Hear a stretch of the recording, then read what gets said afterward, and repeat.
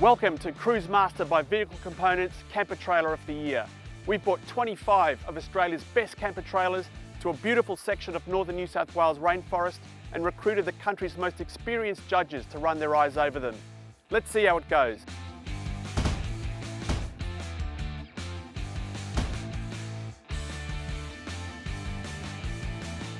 The Quest Rubicon QT Hybrid is on the road for $49,990.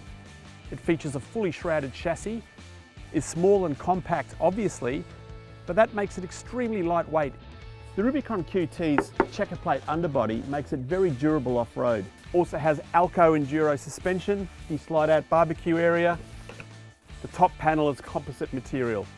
But when you're living in the outdoors, you need three things: power, water, and somewhere to sleep.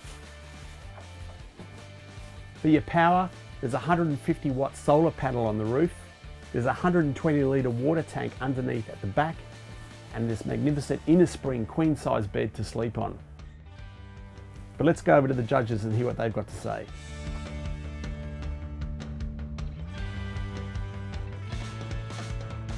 The Quest Rubicon QT was another hybrid camper with a very attractive price point. Bear, what did you think of this one? Do you know what, I actually loved it. I did the test originally. I took it up to the Goulburn River, which is just near the Rubicon.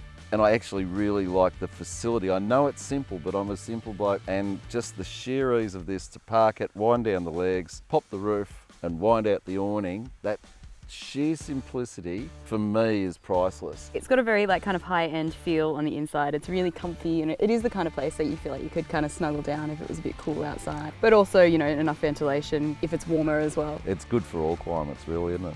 Mate, it's an absolute beefcake underneath. It's very unassuming yes. up top. You know, you sort of look at it and think it's just a small caravan. It's a little caravan, yeah. Yeah, well, but getting underneath, it's pretty fair income. It's a wolf in sheep's clothing, isn't it? And it's pretty lightweight. It's like just over 1,300 kilos. Yeah. So yeah, I think it's definitely a true off-roader. Everything is completely shrouded by checker plate. I mean, completely shrouded. The suspension isn't generic off the shelf. It's actually all Alco stuff, their Enduro range.